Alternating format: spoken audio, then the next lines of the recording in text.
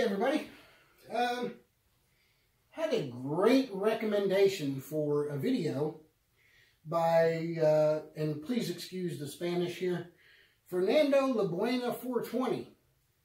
He recommended I do a video on the explanation of the albino gene, which I think is very confusing, but we can break it down to where it's going to make a lot of sense. So, let's go ahead and get into it. The albino gene in reticulated pythons, we all know it's a recessive gene, which by recessive means if you breed two snakes together and one carries a albino gene and the other doesn't, you're not going to get what's called a phenotype or a visual. A recessive gene has to be matched up with another gene of the same type to get a phenotype or a visual. So if you have an albino snake and you breed it to an albino snake, you're going to get albinos. Okay? Now, here's where it gets a little bit tricky, but not really. There are three phases of albino, your main phases. You got your purple phase, you got a white phase, and you got a lavender phase. All right? Simple enough, right? Well, let's just start with those three. As you can see here, this is Triton, my white phase albino. You can see by all the white in between the yellow. All right? Three types of albino: purple, white, and lavender. If you breed a purple albino to a purple albino, you're going to have all purple albinos, okay? If you breed a purple albino to a white albino, you're going to get what's called a lavender albino. Makes a lot of sense, right? You take purple and you put white, you're going to get a much softer color of purple, which we call lavender. All right, so what happens if you mix a lavender with a lavender? Guys, if you do that, you're going to have all three phases of albino in your clutch. You're going to have purples, you're going to have whites, and you're going to have lavenders. So that is where it breaks down real easy, right? The purple and the white phase albinos are called what's called a T-negative phase. All right, now let's bump up the complication a little bit. Now throw in blonde or caramel, which is another phase of albino, but just makes it a little bit more difficult. The purple and, the blonde and the caramel is a T-positive albino. All right, so let's just say you mix a blonde snake, a blonde albino, with either a purple or a white phase albino snake. Then you get what's called orange glow. A lot of you have seen my orange glow tiger. You have also seen my orange glow male, and his name is Ophion. We just did a unboxing of him recently. He is an orange glow, which basically means somebody mixed up a blonde or a caramel to a purple or a white. Now, two phases of orange glow. Is it a purple phase or is it a white phase? The purple phase, I will go ahead and tell you that it's a little bit brighter. And I may get this backwards.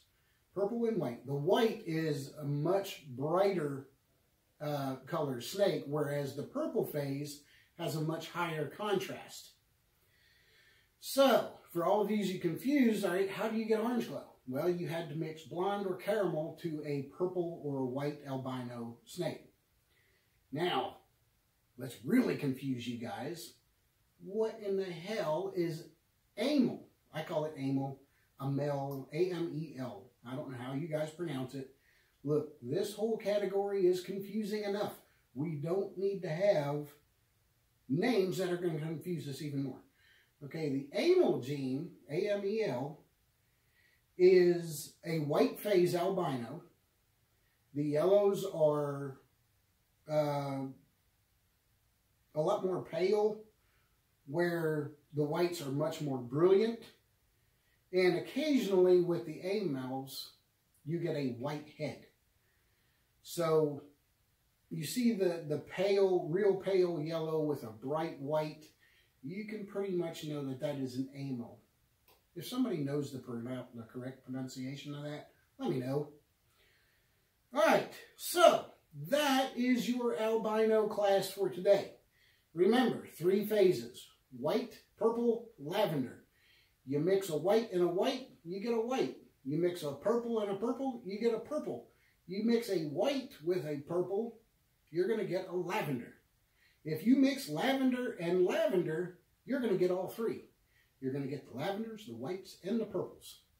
Now throw in the blonde caramel with a white or a purple, orange glow. So there you have it. There is your class for albino snakes, most preferably reticulated pythons. You can see on this job right here, little Triton, let me get a closer look. White phase albino. You can pretty much tell. Now, a lot of where the name comes from is that little stripe on the head. That is where you can pretty much tell a lot of it. But it's going to be pretty evident along the pattern as well. But the little stripe down the head, if it's like a really pale purple, it's what we call a lavender. If it's real bright purple, guess what? You got a purple. All right, that's your breakdown on your albinos. I hope that helped a lot of people. Fernando La Buena 420. Dude, you used 420 on that. We can pretty much guarantee what you're a big fan of. Not sure if that's correct or not, but hey, we're going to go with it. I appreciate that, Fernando. I appreciate you watching. I appreciate the recommendation. And I thought that was a pretty good topic for today. So hopefully that helps you guys out. If you have any more questions about the albino phase, let me know. It is a very confusing category. So chances are, you know, this is just the basics of it. There's probably a lot more to it when you start mixing the blondes, caramels. I believe if you mix those 2, you get an endo something or other. So yeah, I get confused too. I'm sure some of my viewers know a little bit more about the blonde caramel strand. I don't know a whole lot about it. I am breeding 2 orange glows this year. So it's going to be interesting to see what we get on that. And I believe that's where the endo comes in too. Endo caramel. But again, I hope that helped you out on the albino lesson for today. If you have any questions, drop it in the comments. Give me a like and subscribe. And see you next time. Appreciate it.